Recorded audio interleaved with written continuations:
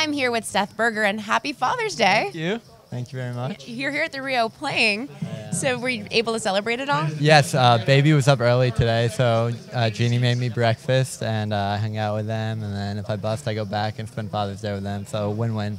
What's the hardest thing about being a poker dad? Leaving, because I don't have to leave. It's not like any work is calling me, so it's like kind of a choice, so I feel guilty every time I leave. It's still your job. Yeah, exactly. But the balance to treat it as a job and like leave and not feel guilty. And what's the most surprising thing you've learned about being a dad? I don't know. That I don't know, I'm decent at it. I thought I'd be bad at it, but I feel like a decent dad, so. That's good. Yeah. And you look like a decent dad. Your photos are great. Well, good luck to you, and thanks for chatting with us. Thank you. I got to run. Yeah, I'm sure. Thank you.